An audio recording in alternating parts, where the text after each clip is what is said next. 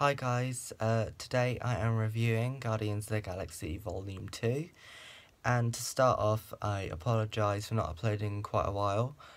I've just not been asked to do it, to be honest, but and I need to warn you now that this is big spoilers in this review, so if you haven't seen the movie or you don't want to know any spoilers, I would not watch this video.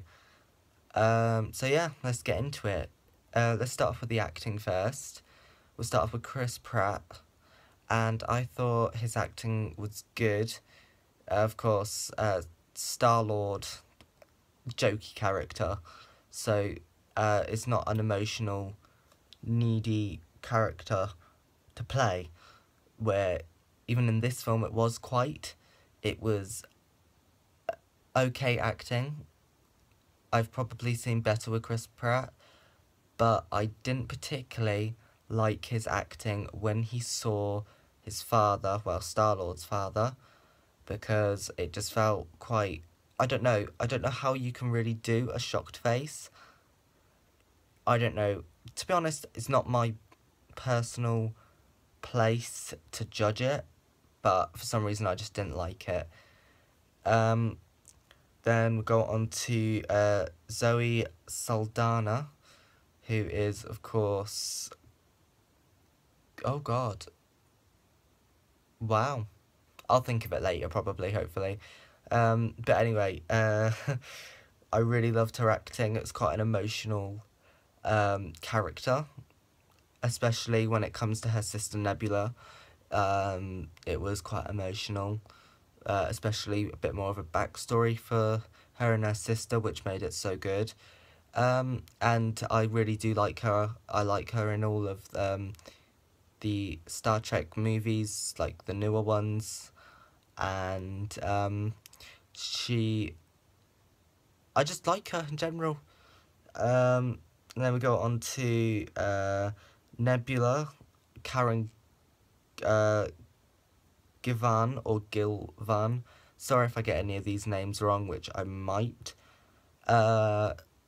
She was great. Her character was very emotional to play, but I loved it, and I love the character.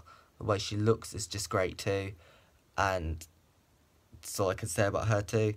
Mantis, Pom, might get this name wrong, I'm sorry if I do, Clementeef, I thought she was great.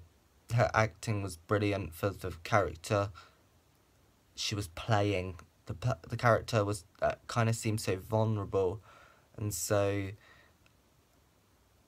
unknowing. It was great to watch. I kind of felt sad around watching that character be the way it is, and I loved it.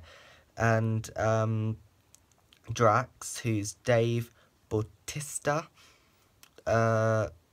really entertaining, probably one of the most entertaining characters in the entire movie. He's so funny. The laugh is great.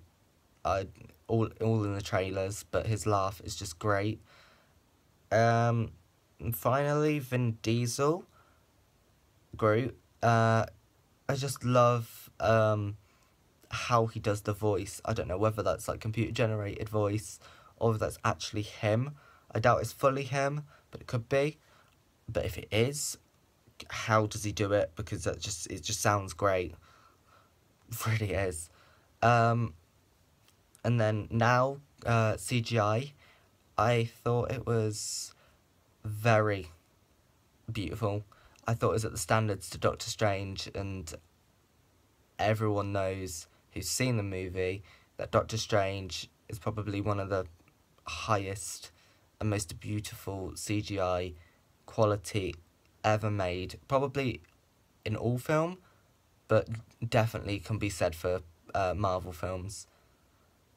Then character development, I thought all the characters grew in their own way and became more powerful mindset and ability wise, and it's great to watch all of them grow and become closer as a whole and more like a family.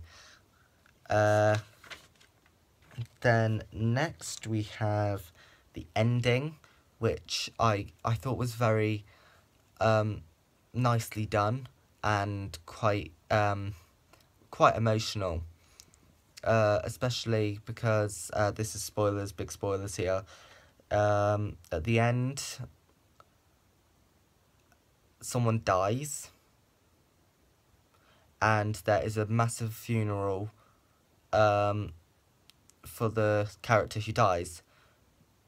I would give you the character, but I can't remember the name. So yeah, but that character dies, so it's a very emotional time, and there is a gathering in space with different spacecraft, and they have fireworks, and they burn the body, and it's beautiful.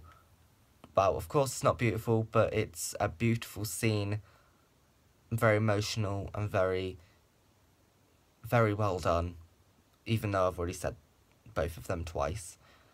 I have to say, especially now, Groot, of course, my favourite character, or Baby Groot, so cute. It's basically unbearable.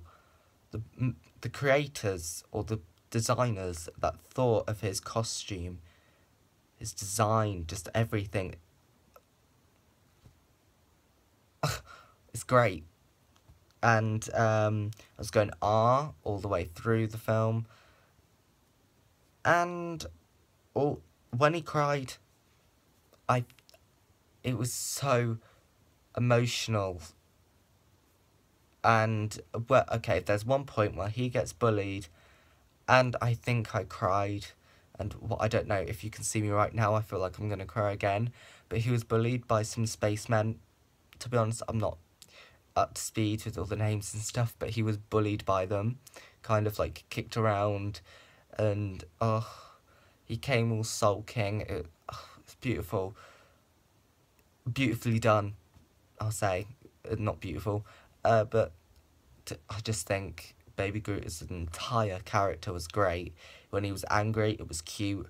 When he was sad, it was cute. When he was crying, it was outstandingly cute. And I don't think I've seen one character stir up so much attention in any movie, besides maybe Wolverine, that's debatable, bring up so much enthusiasm and like heat, and basically build up so much anticipating that it creates a beloved character, which is probably everyone's favourite. I'll say that. But in my opinion, I'd say that Baby Groot has got to be everyone's favourite. But post in the comments who your favourite character is. I'm now starting a new rating system for all the movies that I watch. And Guardians of the Galaxy, I give a 8.5 out of 10. I think it's a pretty good score. Overall, it was a brilliant film. Great. Just great. Loved it. Compared to the first one, I think this one's more emotional, but I think it was better. Might get a few people that enjoyed the first one more, but personally, I believe that the second one is definitely more entertaining than the first. So, thank you for watching. This was my review of Guardians of the Galaxy Volume 2. I hope you enjoyed.